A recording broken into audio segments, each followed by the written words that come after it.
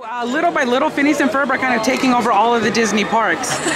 You're just about in every single one. Have you seen the show here, the Phineas and Ferb show? I have. I actually just saw it today. It was coming around, and I was dancing with some of the Fireside Girls. I don't think they knew at all who they were dancing with. I don't think they knew I was actually Phineas, but nice. It was a lot of fun. I kind of prefer it that way. Right. So you're talking to Phineas's little. Yeah. Well, it was. I've also seen the little meet and greet that they have at Hollywood Studios at Walt Disney World. Sure. And that was funny because I was actually just waiting in line to meet the character. I hadn't seen the characters before. Right. I was just waiting in line, and they have a guy out there who's like entertaining the kids. He was like, "Hey, do you want to play music with Phineas and Ferb?" And I was like, "Yeah, I do."